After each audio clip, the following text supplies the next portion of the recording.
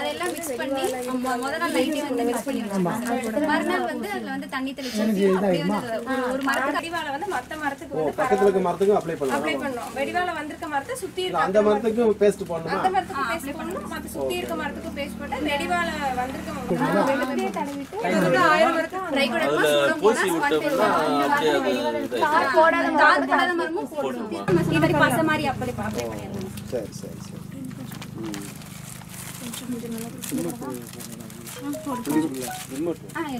அந்த ஏதோ மருந்து சொல்றவங்க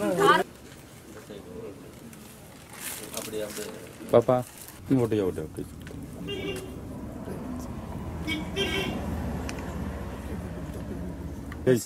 அப்படியே மேலே வரைக்கும் அப்படி கொஞ்சம் அவ்வளோதான். அதே அவங்க இங்கே வந்து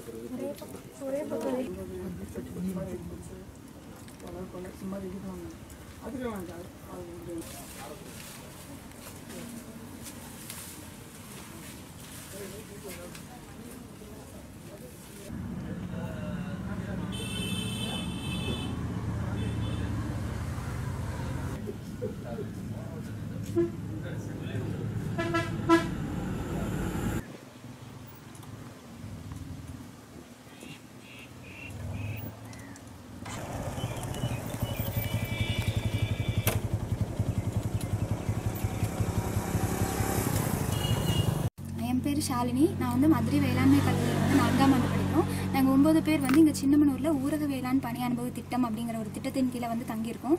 இங்கே வந்து சுற்றி இருக்க கிராமங்கள் என்னென்ன பயிர் போட்டிருக்காங்க, அங்கே தாக்குற நோய் அதை பற்றிலாம் தெரிஞ்சுக்கிட்டு எங்களுக்கு தெரிஞ்ச தொழில்நுட்பத்தை வந்து அவங்களுக்கு சொல்லிக் கொடுக்கலான்னு வந்திருக்கோம். இதன் ஒரு பகுதியாக வந்து இன்றைக்கி நாங்கள் வந்து சீப்பாலக்கோட்டையில் வந்திருக்கோம். இங்கே மேஜராக வளர்கிற பயிர் என்ன அப்படின்னா வாழை, தென்னை, கோவை, புடலை இந்த மாதிரி. இதில் வந்து வாழையில் வந்து இப்போ வெடிவாழைங்கிற நோய் வந்து அதிகமாக தாக்குறதுனால தார் எதுவும் இல்லாமல் இருக்குது. இதை வந்து எப்படி கட்டுப்படுத்தலாம் அப்படின்னா 500 கிலோ வந்து மண்புழு உரம், அப்புறம் 2 கிலோ ட்ரைகோடர்மா விடி, 2 கிலோ சூடோமோனாஸ் ஃப்ளோரசன்ஸ் இதை நைட்டே வந்து ஊற வச்சிடணும். காலையில் வந்து தண்ணி தெளித்து பசை மாதிரி வந்து ஒரு மரத்துக்கு 1/2 கிலோ வீதம் வந்து தடவுனோன்னா இது வந்து குணப்படுத்தலாம். இதை வந்து பரவாமல் இருக்கிறதுக்கு என்ன பண்ணணும்னா இதை சுற்றி இருக்கிற 4-5 மரத்துலேயும் தடவும் போது அதை வந்து பரவாமல் இருக்கிறதுக்கு தடுக்கலாம். இதனால் வந்து தார் போடாத மரம் கூட புதுசாக வந்து தார் போட்டு மகசூலை வந்து